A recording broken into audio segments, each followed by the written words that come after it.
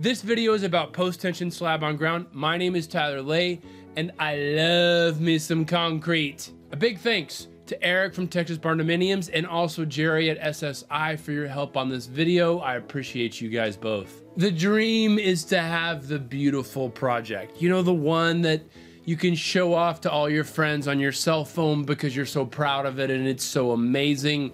You know, that's just a sweet SOG. Oh yeah. What? SOG? Yeah, SOG. That stands for slab on ground. SOG? Yeah, that's what we're gonna be talking about today. Now, the thing that will ruin your slab on ground is when cracks happen.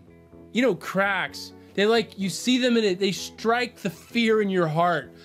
Kind of like seeing blood, or like a crazy saber-toothed tiger, or, you know, when you tell your neighborhood that they shouldn't build an asphalt road and they instead should build a concrete road, but they don't. Yeah, fear in your heart. You know what I'm talking about, right? So how do you control cracks?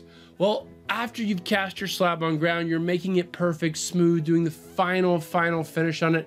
After about 14 to 18 hours after when you start casting, you're gonna have to start cutting joints. This is where you use a saw. You actually pre-cut about 1/3 of the depth into the joint, and you're just making a place for cracks to form. Yeah, see the crack? Yeah, that's good. We controlled it. It doesn't look as awful and horrible. But cracks and joints, they're just huge maintenance problems, and everyone can win if we can get rid of them. So how did the Romans handle this? You know, they're pretty smart, right? They made some long-lasting structures. They used arches, right? Concrete arches. And one of the big benefits of that is that arch is almost totally in compression. If you say, Tyler, you should do videos on arches, I already have. Check out the card. How could you ever do this in a slab? We're gonna use something called post-tensioning, or PT. Here's a poor man's version of PT with some household goods. That's like a sponge to represent the concrete, and that's like a ponytail holder, right? That's the post-tensioning tendons, and you can see it's in compression there.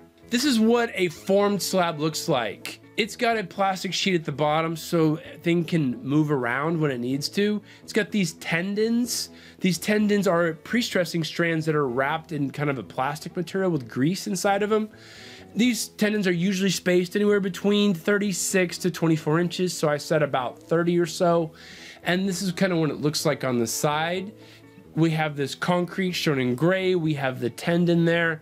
We have something on the end called the dead end, or the anchor. It looks something like this. And then the other end, we have the free end, or the live end. That's where you get to pull on it. First, you cast on these stress pockets, these kind of voids inside of it, and then we're gonna yank on it or pull on it to stress it. So here it is in action. Now, there is a hydraulic ram stressing, pulling about 4,000 pounds is what it's being pulled at. That is about 10 cars in weight.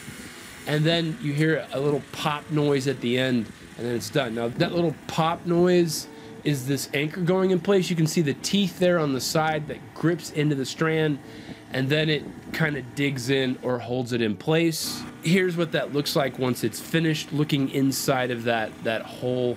And there is the anchor there holding the strand. So what are the benefits of this? Well, you get this huge force on the end of your slab. You're putting it in compression.